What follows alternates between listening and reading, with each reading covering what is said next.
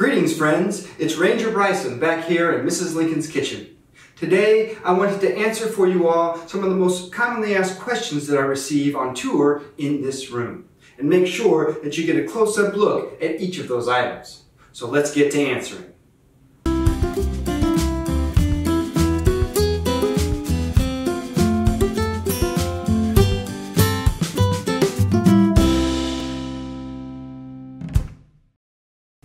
Yes, a question over here.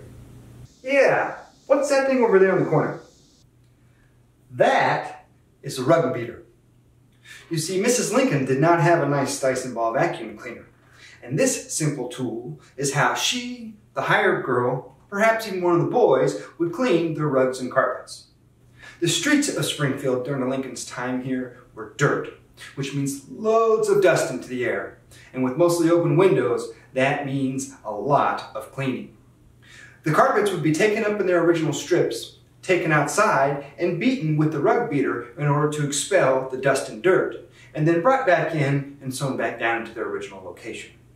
Excellent question. Yes, one in the back over here.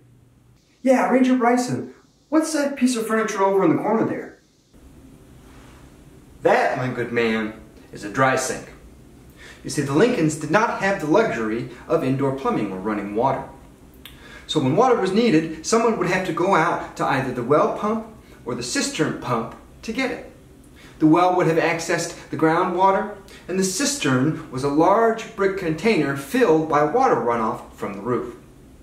When Mrs. Lincoln would need the use of her sink, someone, likely the hired girl or even herself, would go out to the water pump or the cistern pump and pump it full of water. Once the bucket was full, they would bring it in, dump it in, and repeat until the sink was full. Once filled up, Mrs. Lincoln or the hired girl would be able to wash their fruits, vegetables, dishes, handle their business. And then, one bucket at a time, through a spigot at the bottom, the sink would be empty.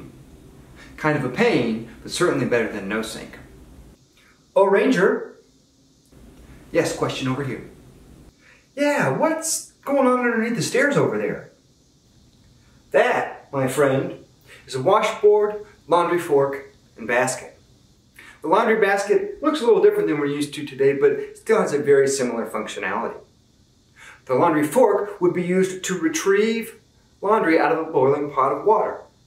The laundry would then be scrubbed up against the washboard, rinsed, and hung to dry.